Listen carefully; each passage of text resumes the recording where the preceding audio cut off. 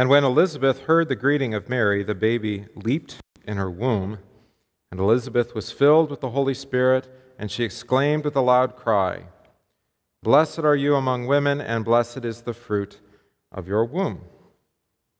In the holy name of Jesus. Amen.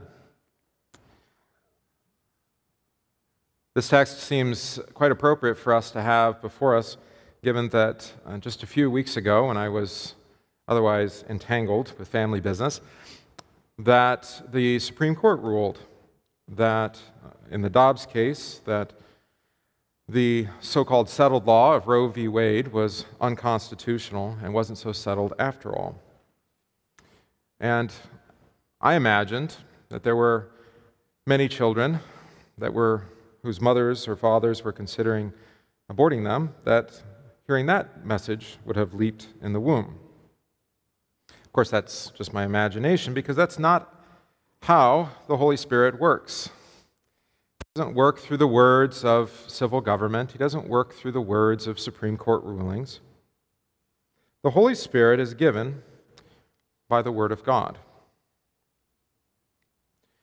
And so it is that John the Baptist, in the womb of his mother Elizabeth, the once barren elderly mother, now with child by the gift of God, as he had been knit together in his mother's womb by God's very fingers, now leaped for joy as he heard the word of God.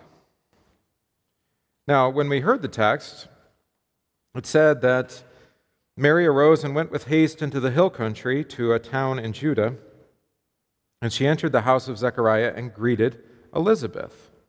And when Elizabeth heard the greeting of Mary, the baby leaped in her womb. Well, what was that greeting of Mary that caused John the Baptist to leap with joy?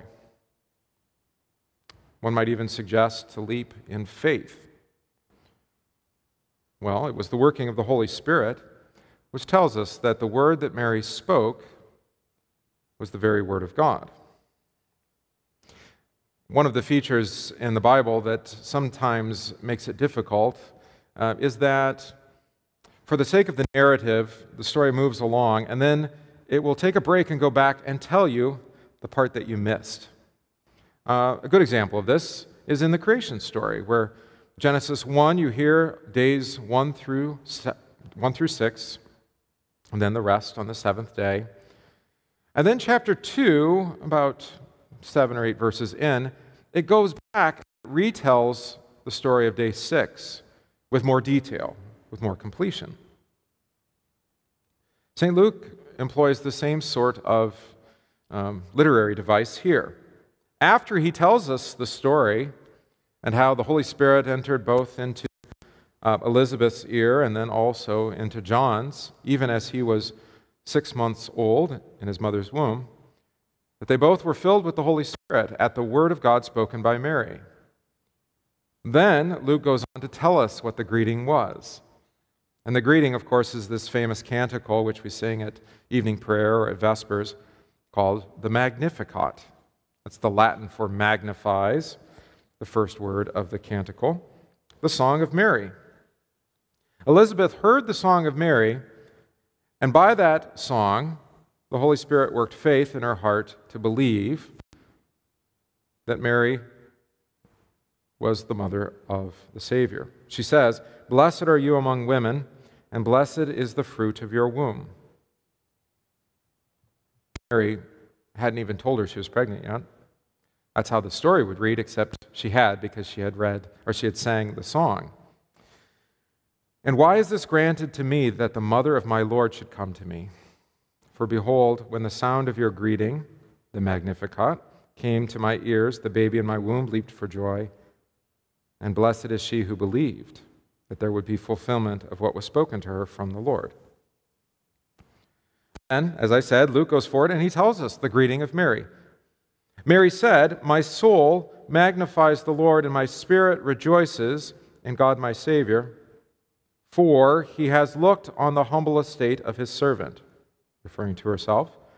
"For behold, from now on all generations will call me blessed. For he who is mighty, that is, God the Father, has done great things for me. Holy is his name."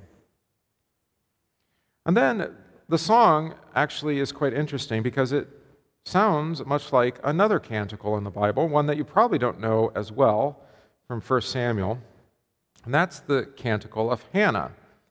If you know the story of Hannah, Hannah, like Elizabeth, was childless, and then the Lord, with pleas, actually granted her a child, and she dedicated that child to service in the Lord, to the Lord, her son being Samuel. So it was that Mary quotes extensively from Hannah's song, and Elizabeth, being well catechized in the Scriptures, recognizes what she's saying.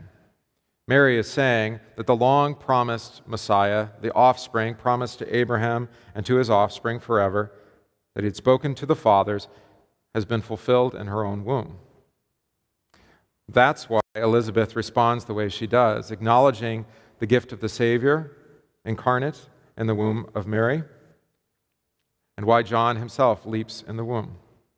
Mary greets her with the Word of God. Nothing actually has changed from that day. You too have received the Holy Spirit. You too, like John, can leap for joy at the gift of your Savior. Because the Spirit still is being given to you, being breathed upon you, the Spirit of the Lord, the Spirit of wisdom and of understanding, the Spirit of counsel and might, the Spirit of knowledge and the fear of the Lord. It's being breathed on you as God, through His holy word, His Son Jesus, speaks to you of the mighty things that He has done for you. Not simply being incarnate of the Virgin Mary, as great as that is, but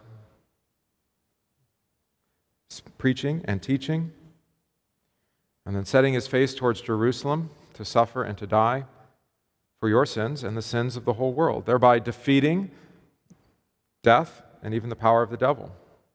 And with that, also giving you the promise of resurrection and life everlasting. The Lord Jesus has done great things for you.